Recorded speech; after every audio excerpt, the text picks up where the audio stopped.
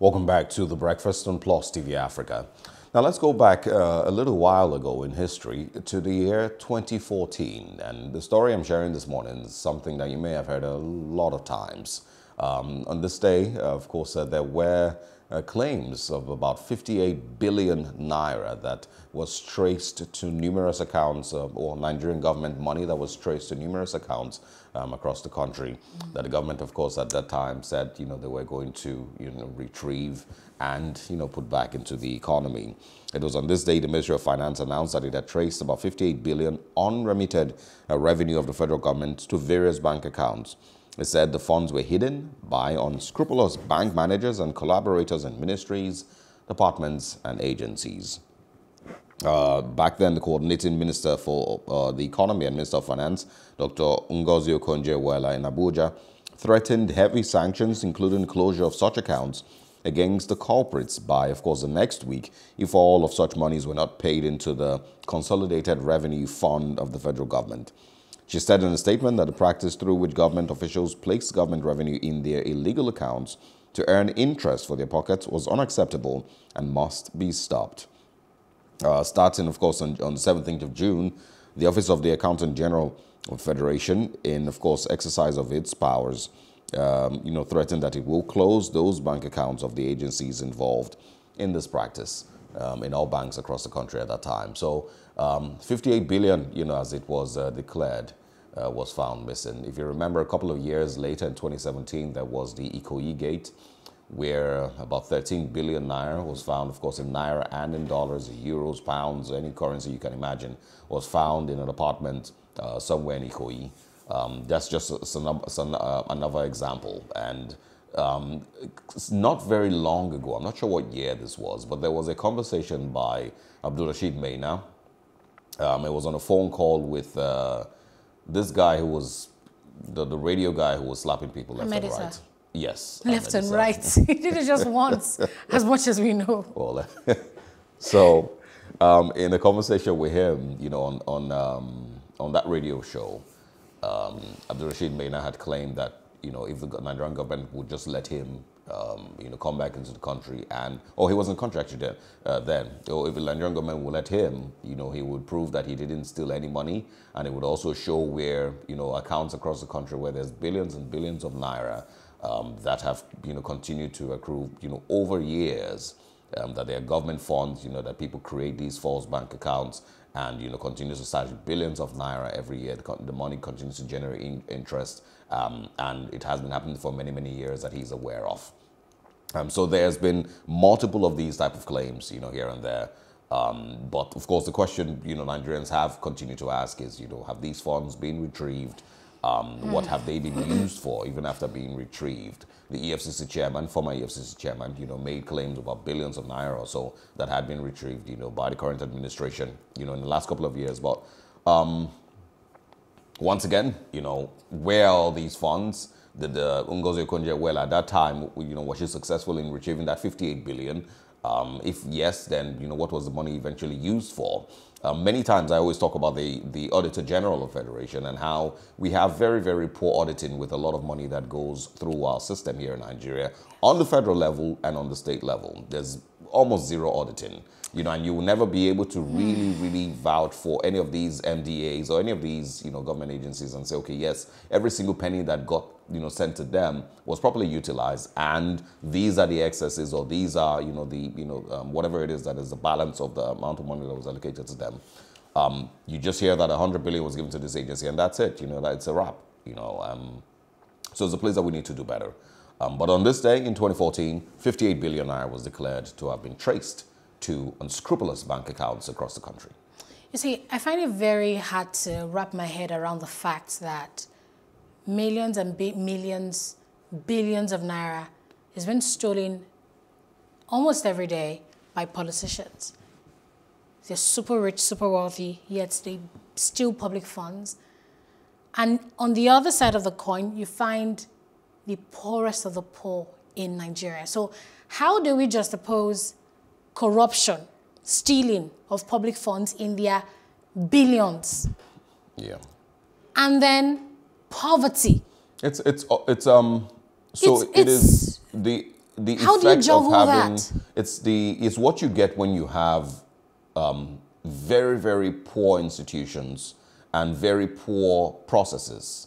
So when you have those institutions, there's avenues for leakage of government funds here and there from every agency that you can imagine, even JAMB, that should really just be setting exams. There's avenues through You which hear billions of naira can just for question paper, to print question paper, billions of naira to buy pencil. everywhere. Customs, To buy eraser. immigration, even on the state level. There's a friend of mine who did, auditing for a particular state in the Southeast some time ago and just was sharing how much billions keep getting missing every day. And the stupid part is whenever a governor decides, okay, I'm going to change the processes through which we get in government funds and remove all these touts from the streets who are basically just stealing money from the government, eventually is kicked out because the people say that he's taking food from their mouth. But that's, that's the Nigerian story, and it hasn't changed. Let's not deceive ourselves. Really, when we talk about Nigeria running into debt, and things like this, I really ask myself if we can actually check these processes by which money is stolen in Nigeria, would we still have this problem? No, very likely not. We would be able to save billions and billions and billions every year. If we simply had better institutions and better processes through which money was made and spent, but we don't, sadly. Still about the economy, on this day in history, June 14, 2012, Nigeria's Okonjo-Iweala, she put out a warning. She was a former Minister of Finance. She was also Coordinating Minister for the Economy, Dr. Ngozi Okonjo-Iweala. She warned that there was a difficult time ahead for Nigeria. And she was saying this to the Federal Executive Council during the meeting in Abuja, asking the government to buckle up and prepare for a possible recession in the economy. She gave this warning, and this was coming on the heels of a new visa regime by the federal government. This new visa regime stipulated that foreigners would come into the country without, needing to go through all those visa processes, come into the country and get visa on arrival, saying it to open up investment opportunities, and they would try for it not to jeopardize our national security here and there. So she just went on to talk about the dire economic situation that Nigeria was facing and that we needed to buckle up and prepare for a possible recession. So this was what happened. She talked about the weakness, the signs of weaknesses in the Nigerian economy, talked about unemployment, the lack of tourism, terrorism. She just mentioned all these challenges at that meeting on this day in history, the Federal Executive Council, telling them about the possibility that Nigeria was going to get into recession. And true to her words, we did see that recession, even though it wasn't immediate. We saw a recession in 2016. We saw another one in 2020.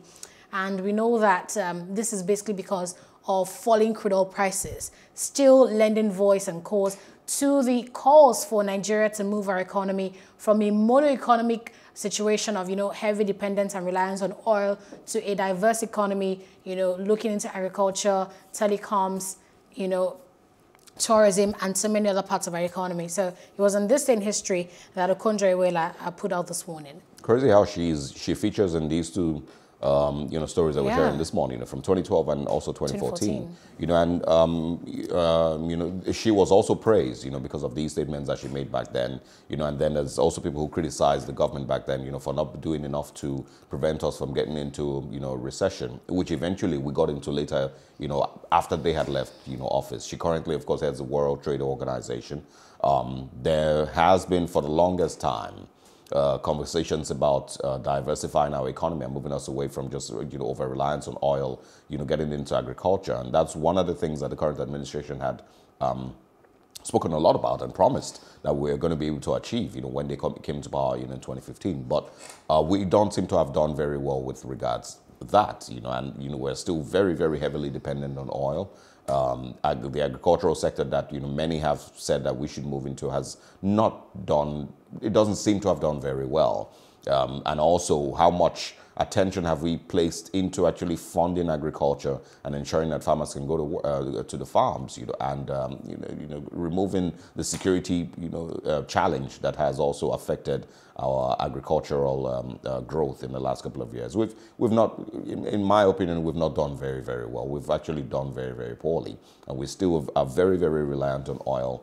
That we're not sure how much longer we will survive, but hopefully at some point we actually get to experience this talk of diversifying our economy. We've said it for Yes, so long. when the right people come into power, like technocrats, people who truly have a vision for what the country should look like. And that's why, you know, people look at things like this and they say they're going to be out on the street to talk about the vision that MK Abiola had for Nigeria.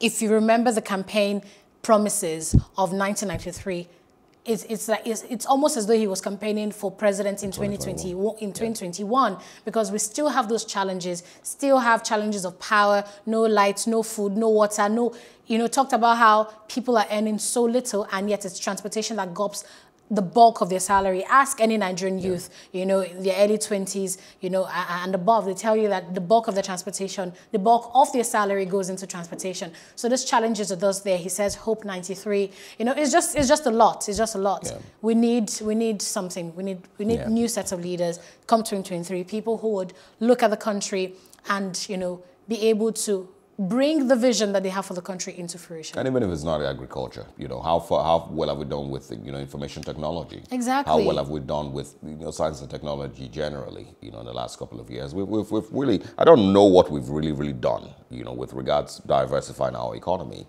We're currently having conversations about a ban on Twitter. We're currently, of course, having, you know, conversations, and it seems like the government is not very keen on, you know, science and technology and IT and, you know, and that's where the revolution is. That's where the industrial revolution begins, you know?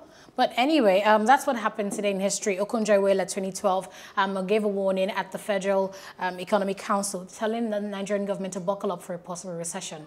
And of course, in 2014, once again, Okonjo-Iweala. Stay with us. Our first major conversation this morning is talking about protesting. A few days ago, we, of course, had another, you know, chaotic scene across states in Nigeria. And we're going to be having a discussion this morning on the rights to protest and the process, really, of protesting here in Nigeria. We'll get into that right after the short break.